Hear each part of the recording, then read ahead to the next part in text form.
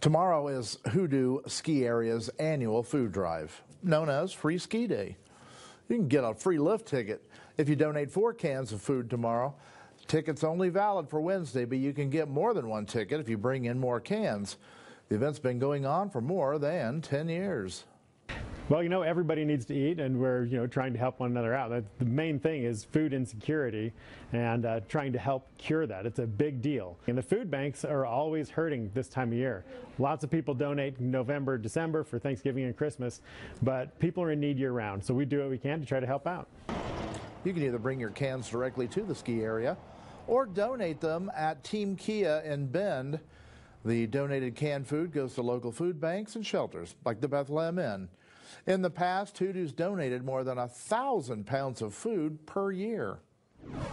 What a great event. And if you are going up, here's what we got for you as far as the forecast is concerned. No new snow is expected, but they got a nice 76-inch base.